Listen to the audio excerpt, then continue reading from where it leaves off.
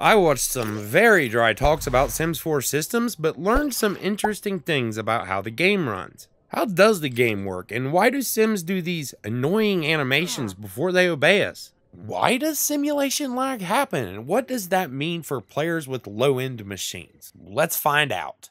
Simulation lag is the name of something that annoys nearly everyone, and many players know it by name. When Sims just stall out and fail to respond for several seconds or longer before they do something, that's simulation lag.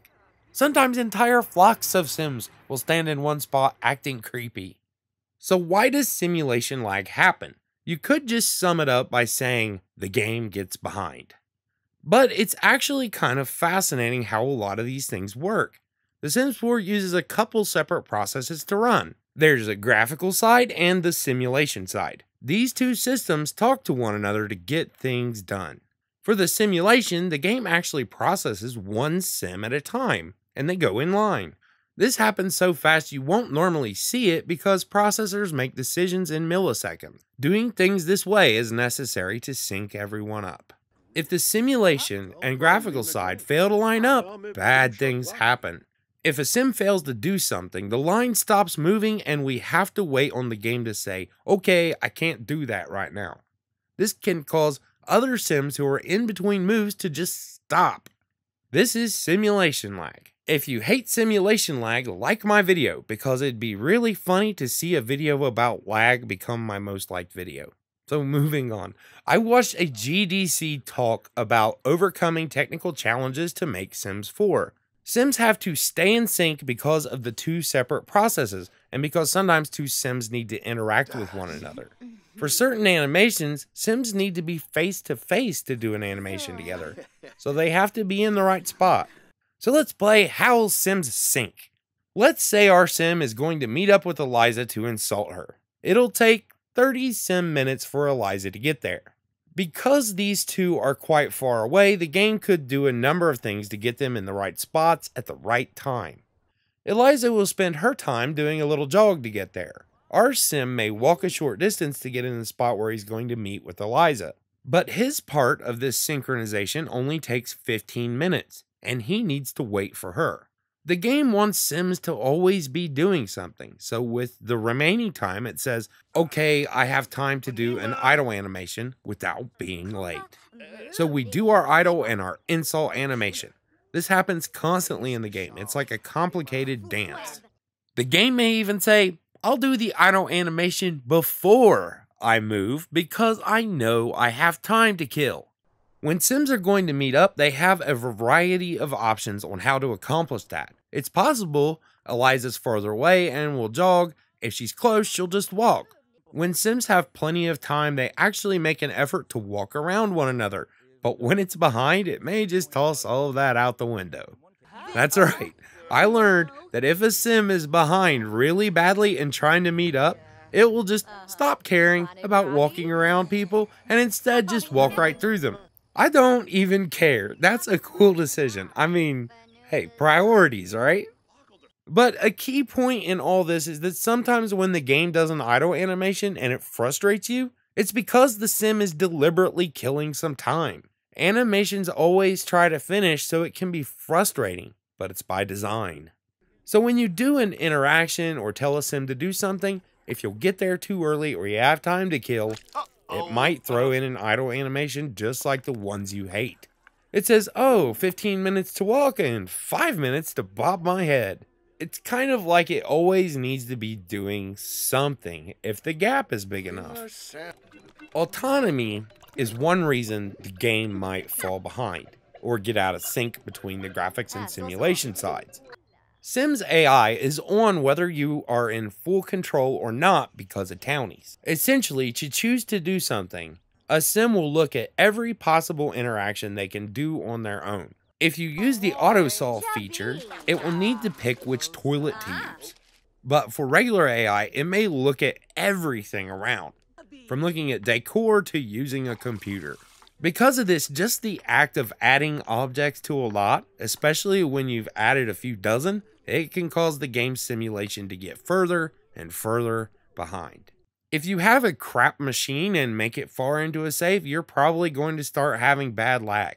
So it's fine when you start with a single sim with very few objects, but as you add them and more options become available for sims, the game starts to get worse and worse. So it gets worse as you add more objects and decorations, spend more time on speed 3, and adding sims to the active area will amplify this. It can catch up, but will just fall behind again. If your system's bad enough, it'll fall behind on speed 1 sometimes. Just hopefully not often. There are a few mods that can help a lot with this, such as TurboDriver's Simulation Unclogger. This finds sims that haven't done anything in a while and kills what they were trying to do so things can move forward. Seriously Sims Simulation Lag Fix, originally made by Xerox, does something similar, but I don't think there's a magic bullet, because how it runs is so tied to your CPU. These do help a lot though. Playing at speed 2 or 3 increases the risk the game will fall behind, but pausing the game will give it time to catch up. Whether it falls behind or not is highly dependent on your computer's processor.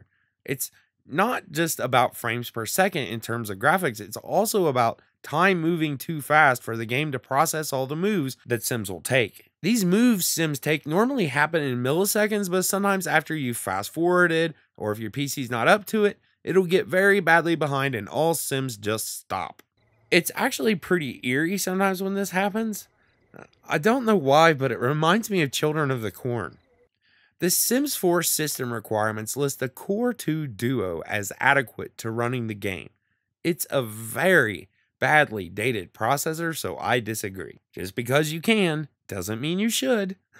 It's really not a good idea, especially with more and more packs. I can't believe it, but you could run a $300 laptop with $700 worth of Sims expansions. And of course, each expansion adds more options for Sims. While the developers did a really good job at making the game run on low-end hardware at the cost of pretties, the slower the processor, the more likely it is to get behind when you play on speed 3. Mods are awesome, and you know I like what people have done because I just did a list of 50 mods to get a lot of good ones in one place. But you need to be aware that modders do not have the same restrictions as Maxis. They can add just about anything they want, like superhero ground slams and increasing the amount of sims. But having mods at all requires you to have a little bit better of a PC. Especially when you add more sims, it's going to be more likely you experience client or simulation lag. In the past, I've played around some and did 100 sims in one house video one time. I'm very insulting to townies and there were like 120. Something you'll notice is that nearly every video that uses that many sims will end in a similar way. Nobody is on schedule, they struggle for control of the toilet, pee themselves as they stand there, unable to think. They get into the pool and drown from low energy or stand in the cold until they freeze. Anyway, things like fires will happen and they won't be able to think to put themselves out in time. And the Sims will get so badly behind that they literally start starving to death. It's actually pretty horrific if you think about it too much, but let's stop doing that. What happens to these Sims is simulation lag. The game will accidentally narrow the population down with these deaths until it can properly think. So not all of them will go, but it'll get down to around a dozen left and resume as normal. Anyway, I enjoyed doing that video and its commentary, and definitely know Gray Still Plays does those type, so I'm not downing the concept, it's just tied in with simulation lag and the queue and game performance in general. More sims, more interactive objects, faster time. We do not all have the same experience with the game. I guess PC games are sort of like that, but it's usually just graphical. Sims developers faced unique challenges because of how things need to sync up. They did a good job in that area, but there isn't a perfect solution.